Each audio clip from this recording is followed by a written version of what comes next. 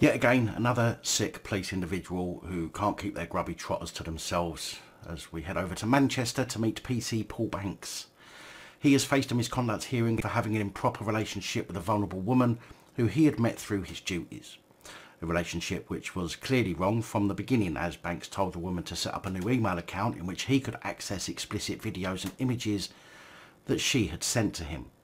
Now, I'm not sure what the nature of those images were, but it seems it wasn't of her, as he was also reprimanded for not reporting the explicit images and videos, which would lead me to believe they were not normal naked selfies, for example. Allegedly, it was his own colleagues who discovered what was going on and reported him for his actions. Well done to those who reported him. I will always respect those who put the public first over their sick, twisted colleagues. Banks faced his misconduct hearing on January 24th and 25th, in which it was determined that he was guilty of breaching professional standards to the level of gross misconduct and was dismissed.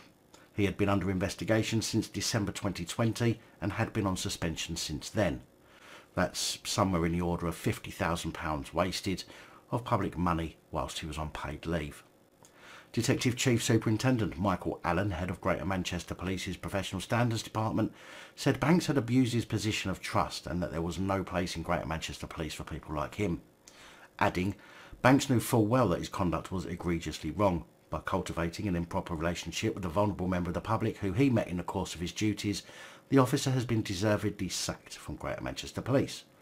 Not only has he disgraced himself, but his depraved behaviour dishonours policing and undermines the principled endeavours of his colleagues who every day do a valiant job catching criminals and protecting our communities. No decent member of the police service wants to work with the likes of Banks, and there will never be a place in Greater Manchester Police for anybody who abuses like him. He abused his position of trust, and for that the office of constable has been rightly stripped from him.